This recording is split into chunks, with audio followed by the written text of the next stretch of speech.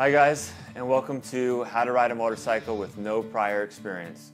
My name is Matt Laidlaw and I'm your instructor in this course.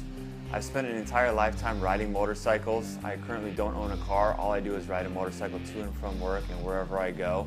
I love motorcycles. It's very therapeutic and it can be very, very fun.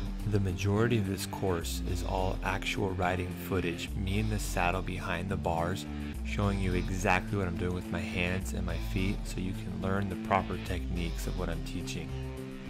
The information contained in this course can be applied to just about any motorcycle in the world. I use about 9 different motorcycles in my compilation of lectures in this course. After working in the motorcycle industry for over a decade now, the biggest obstacle I see for new riders is finding a good source of information to learn how to ride a new bike. After spending years of trying to find a good source to refer my customers to, I was unable to find it. That's why I created this course. So if you've been thinking about riding a motorcycle and you want to take the first step to learning how, or you're a newer rider and you want to hone your abilities, look no further. There is not a more comprehensive resource for learning how to ride a motorcycle with more detailed video than this right here. Believe me, I've looked.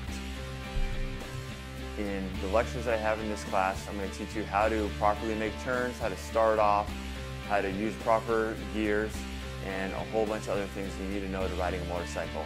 I started off in the first lecture on just beginning for your first time. I have very simple steps to follow and a very detailed video. I use a lot of footage on the bike of exactly what I'm doing with my hands and with my feet, so there's no question as to what I'm doing and that you can learn very well. Also, as an added bonus, if you don't have a motorcycle yet, I'm going to be showing you a resource on where to get your first bike, about what to pay for it, and what types of motorcycles you should be looking at. I'll also be going over some gear with you as well to pick out helmet, gloves, boots, things like that.